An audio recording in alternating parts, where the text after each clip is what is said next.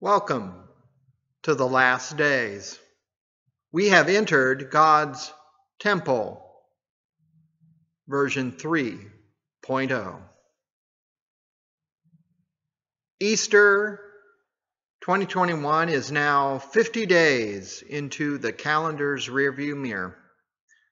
We now enter the second most dramatic and perplexing event in the history of our faith.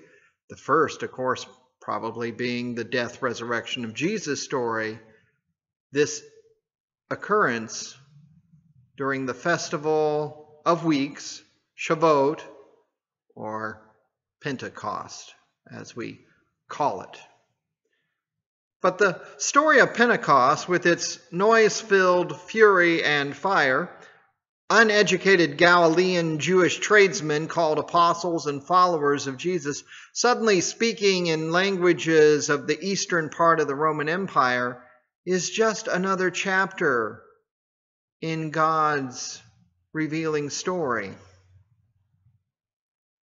You might be familiar with associating Pentecost as the church's birthday. Birthdays mark the start of something, the anniversary of a new life entering the world. But the story of Pentecost is not so much new as renewed. The Holy Spirit did not come into the world only exclusively on this day. Scripture already tells us that God's wind, breath, spirit has been present in the world since before there was even a world to be in. God's Spirit, we are reminded, made us into living beings. God's wind blew across the Red Sea, or the Sea of Reeds, to allow the Israelites to escape Pharaoh's stampeding armies. And God's breath spoke to prophets, kings, and even the dry bones of Ezekiel, time and time again. God's wind, breath, spirit is seen in 1,000 places, doing 1,000 things in creativity, saving, and redeeming.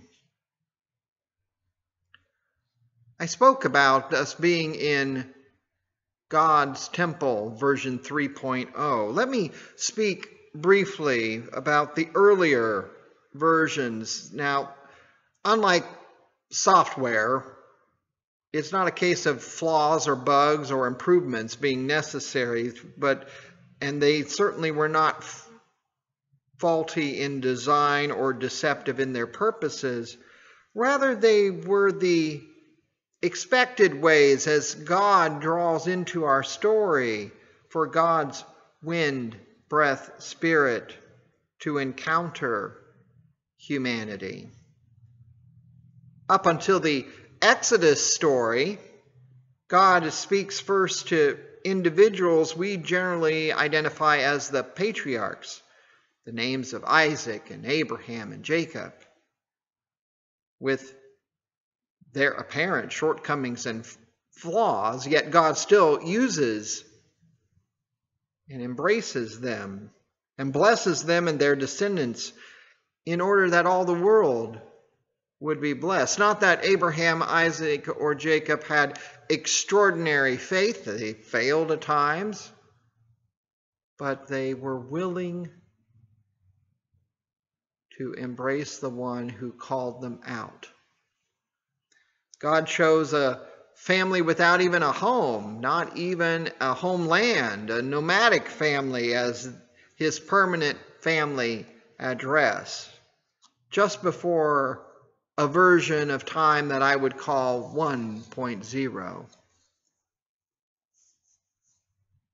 Following that, a few hundred years after the last of Jacob's children die, and the Israelites are suffering as slaves in Egypt,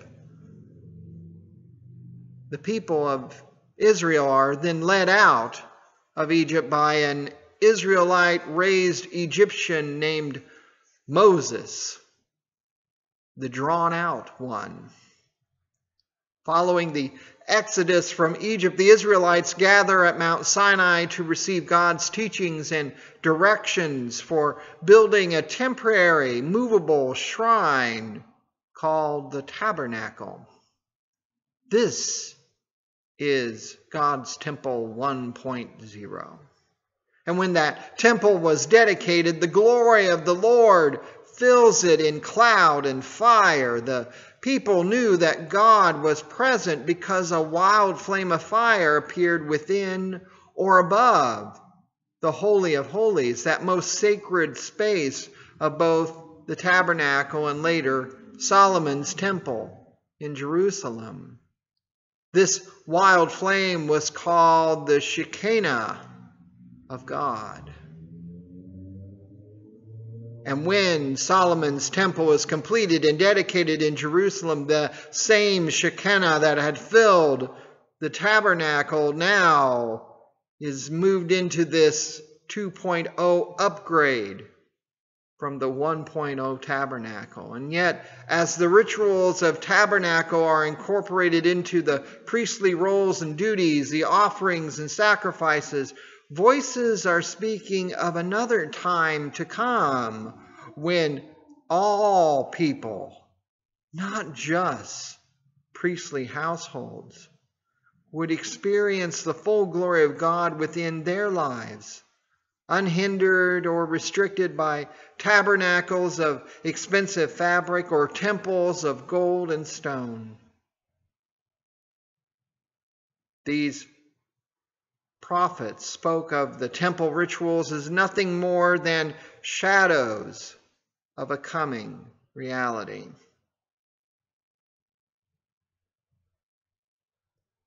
In our scripture reading today of this amazing and astonishing moment of this spring harvest festival turned Sinai covenant remembrance celebration, Peter utilizes the voice of Joel, one of the prophets, for a new hearing and understanding of what God is up to in the moment of that long ago Pentecost day.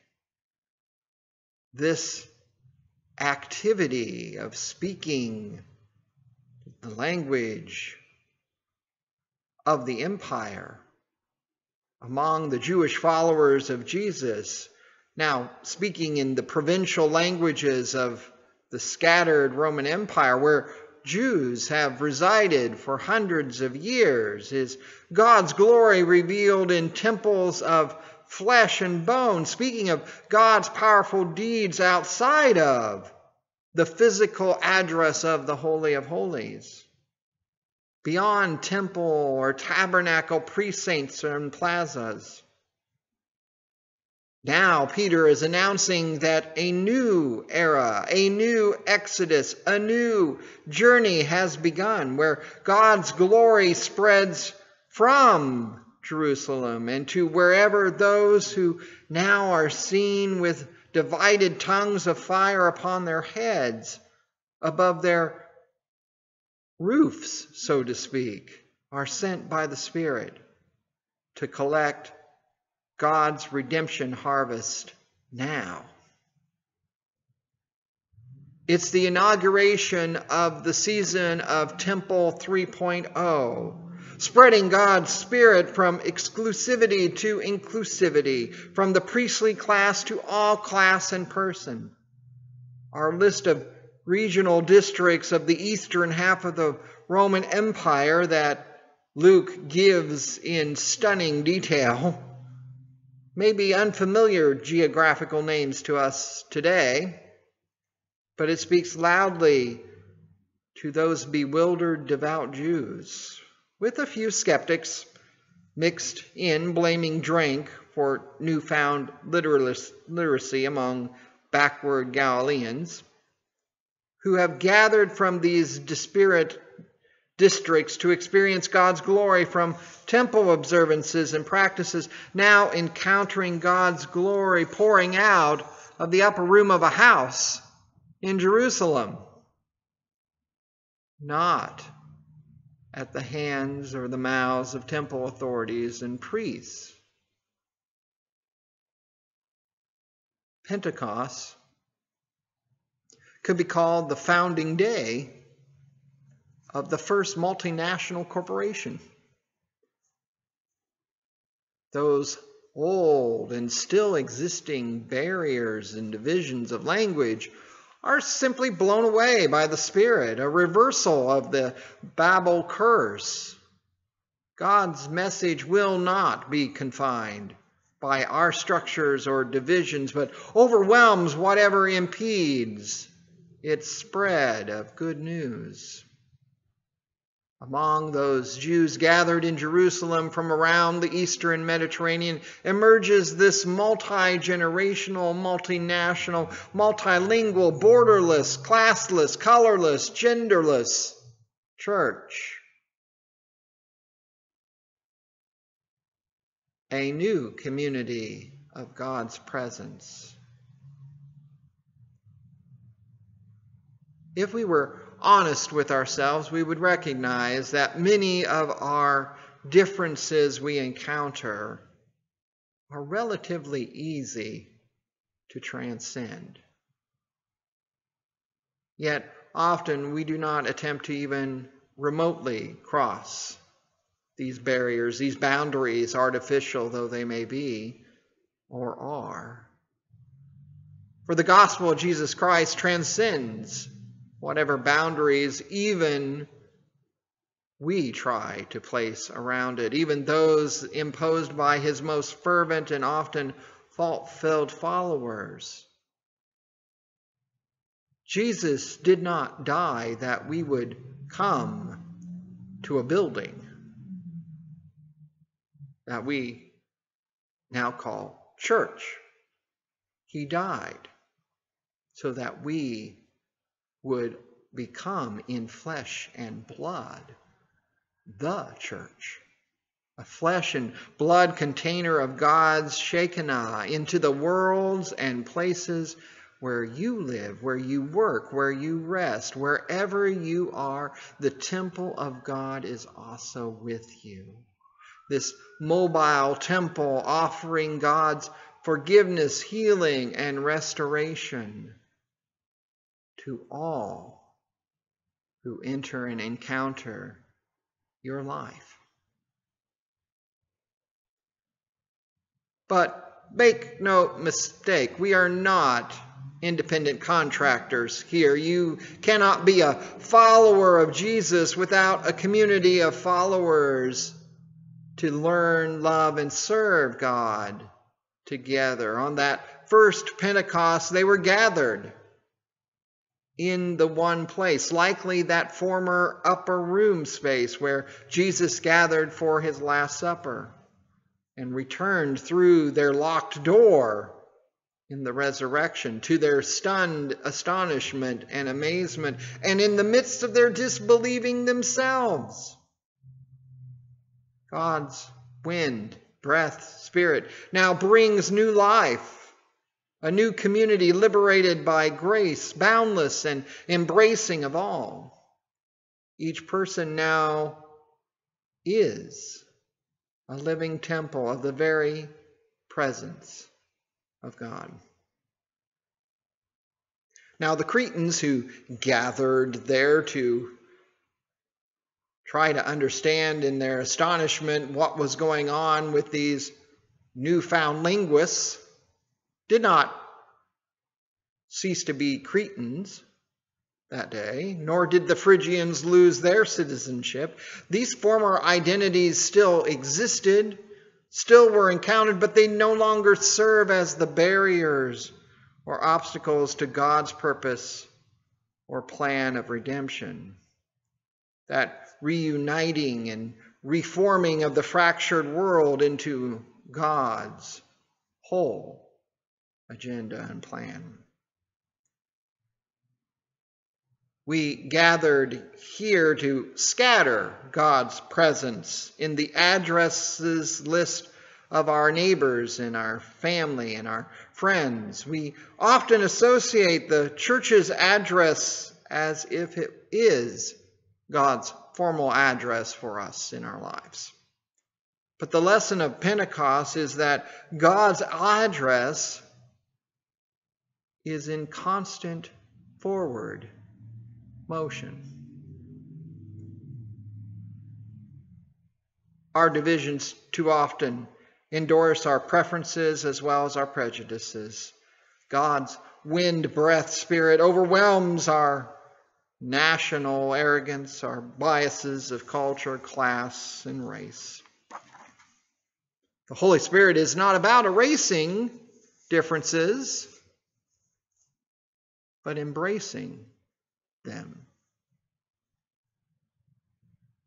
Wherever we say or act as though another is excluded or unworthy, the Spirit reminds us in simple words, them too.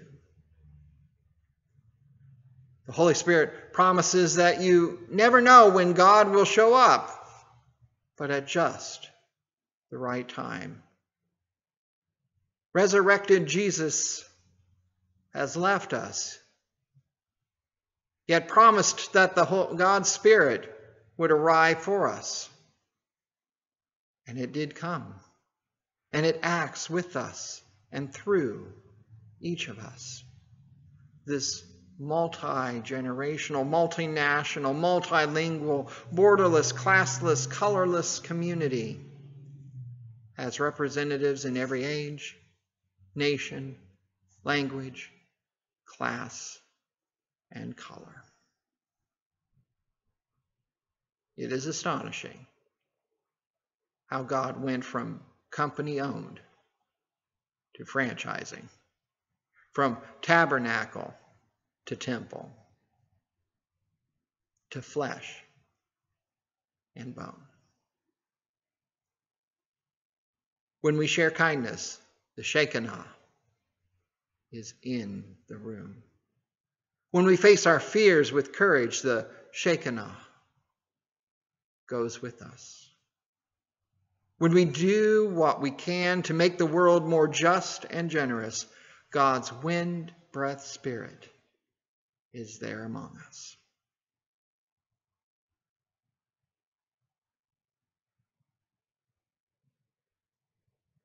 The Holy Spirit is in franchise mode.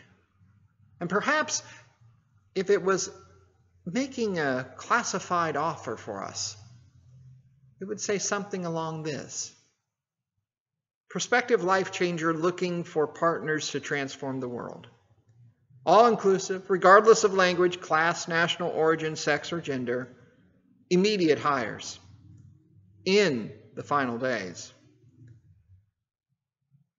Will you accept the Spirit's offer to join the community as inclusive property of God's presence, a partnership of spirit and life, part of a movement of wholeness overcoming the brokenness of the world? Must be move-in ready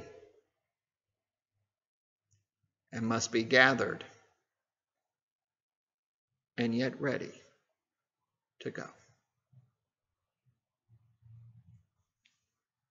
Amen.